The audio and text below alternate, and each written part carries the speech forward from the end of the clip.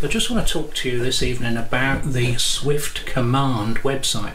Now in the new year, Swift are going to be having a brand new updated website. Now Sargent are doing the work for Swift, because obviously Sargent designed all the electronics and everything that go with it, and also been talking to me about the website, and I'm quite excited that I've had a chance to have a little look at the website before it goes live and to give them a little bit of feedback on the website. I think it's pretty good, and I don't see too much wrong with it. It's a big improvement on the previous website, and what's even better is that as well as the PC based website, you've got a mobile friendly website as well, which is far better to use than the app that came from Swift originally, which I found absolutely unusable. You can't even put the password in properly. So I think you'll agree this is a great leap forward. So let's have a look at it.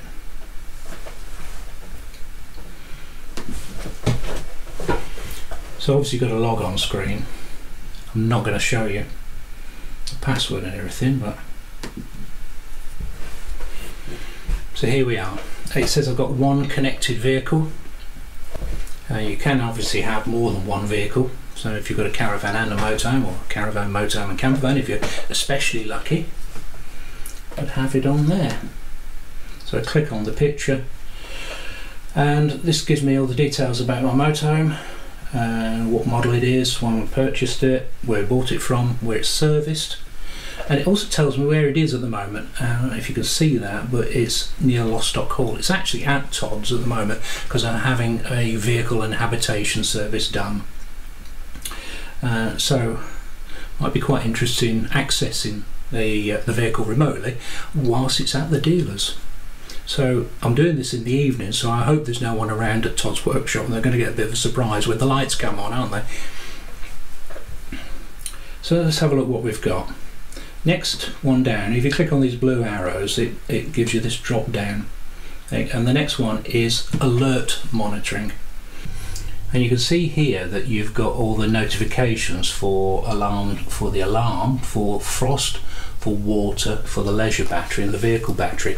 You either get an email or you get an SMS, and it's worth mentioning that these levels are now preset. Previously you could actually change them yourself, but I think people found it a little bit confusing and knowing which levels to choose, so they've now preset these levels, but you can turn them on or off, so you can decide whether you want an email or an SMS.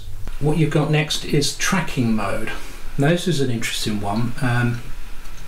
It means that you can actually turn off part of the tracking system.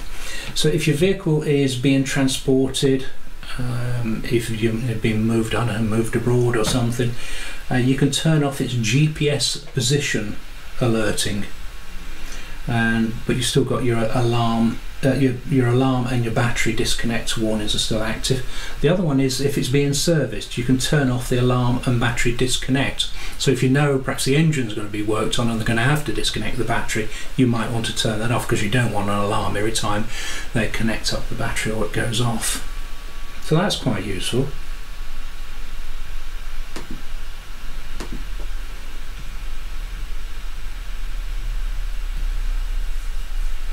It does take a bit of time sometimes to connect because you are going through the mobile network. But this is the remote control page, and here you've got all the power is off in the van at the moment. If I click that, it sends a command to the motorhome to switch the power on. So the power's on, the lights have come on, so if the night watchman is wondering why these lights keep going on and off, you can switch the entry light on or off, awning light on and off, dimmer on and off, and dimmer 2 is on low. You could turn it up a bit, perhaps brighten up the lights. You might want to do this if you know you're coming home or coming back to your motorhome. You might just want to get the lights on ready. You might want to switch the heating on, so that way you can actually control it via the timer.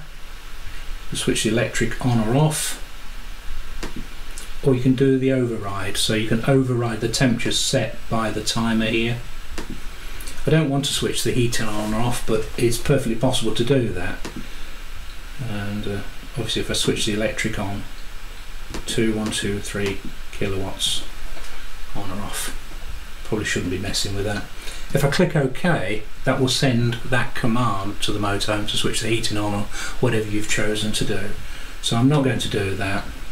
Don't really want to be flattening battery or using up the gas.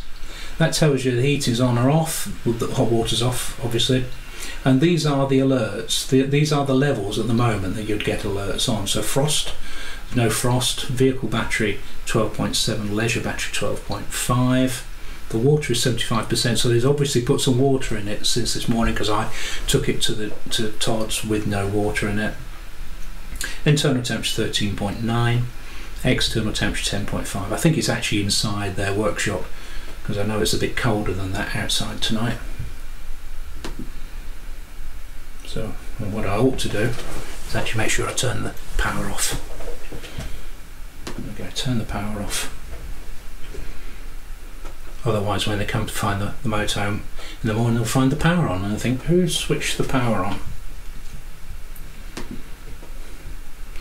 Next one is history. The system can record what's been happening throughout a period. I'm just going to look at what's been happening today.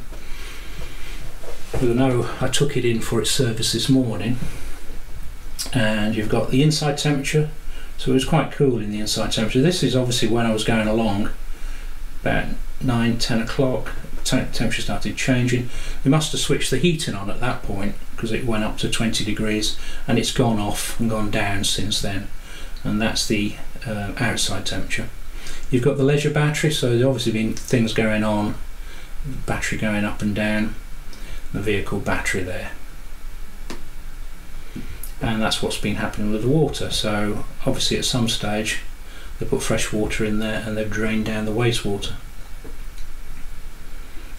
and that's the humidity. Just wanted to add here that if we go back to history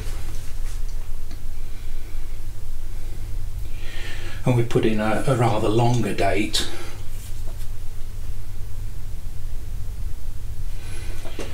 we go back a few months.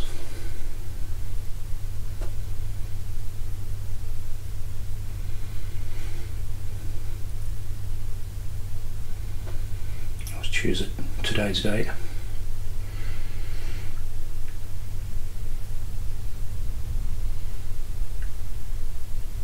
Obviously you'll get the graphs and it won't make much sense because there's too many points on them, but what you will get on the map just below is a history of where you've been, because it's recording, it's tracking you all over wherever you go.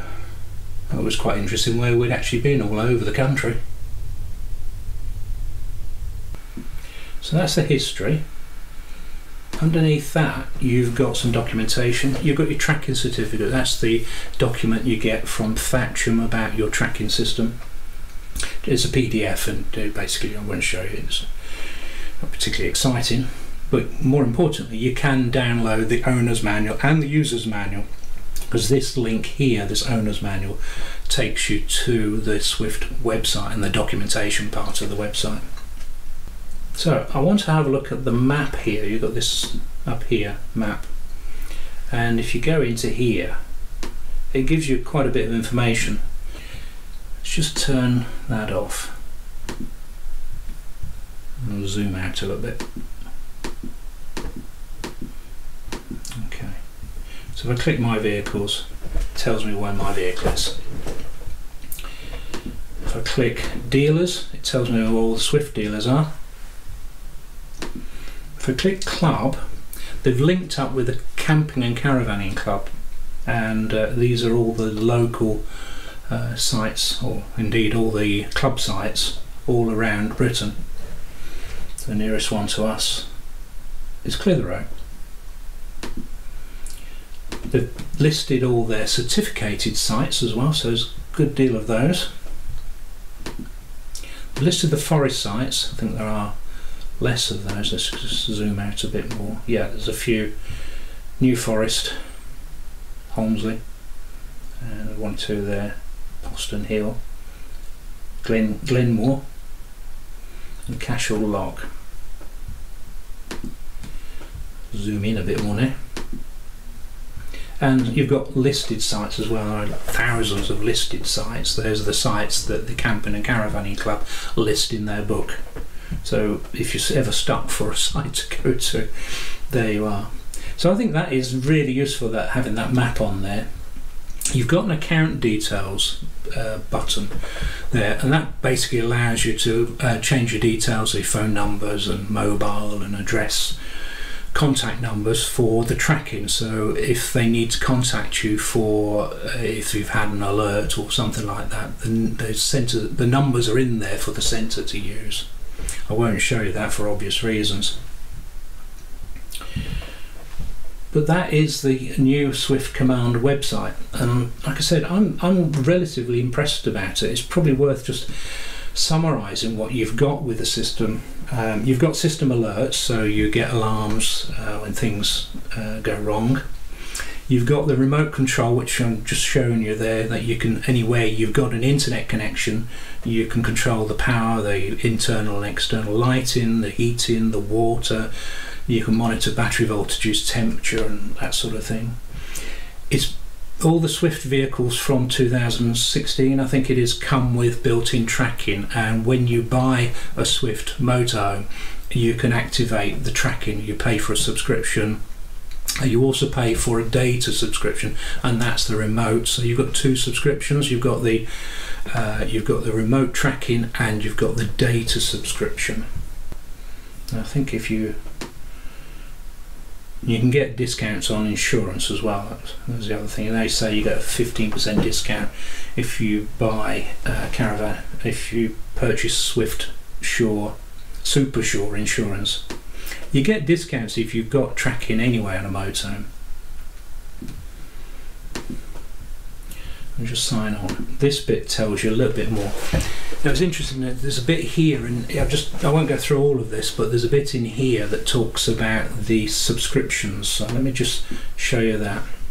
It says when you add an optional tracking, you can add an optional tracking system at any time, and you can buy it for 1, 2 or 3 years. If you buy it within the first 3 years, it's either £95, £190 or £285 respectively.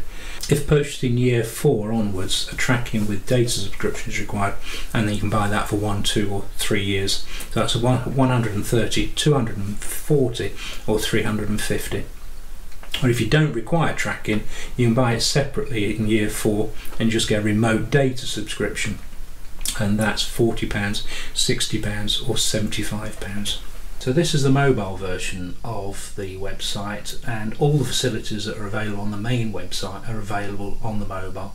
I'm just showing you this via my phone, which is mirrored to my laptop, so you can see it, and it sends commands. You can adjust the lighting, the heating, just as you could on the main website. So wherever you've got a mobile signal and you've got a mobile, you can access it via the web. So what do you think? Do you like the new website? And does it make it easier to use things remotely? Have you used the remote system, the Swift Command system? I think if you've looked at the app on the mobile, you might have been actually put off by using it. Since I've been shown this, I think I've used this more than I ever had since I bought the motorhome. So let us know what you think in the comments. Is something that you would use? What do you think of the new website? Is there anything you think should be added?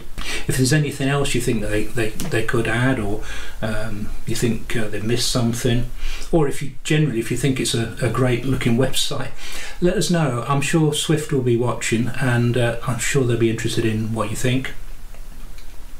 Anyway, so if you've enjoyed this, remember to give us a thumbs up, hit subscribe, hit that notifications icon, and you'll get updates when I release another video. So thanks for watching, see you soon.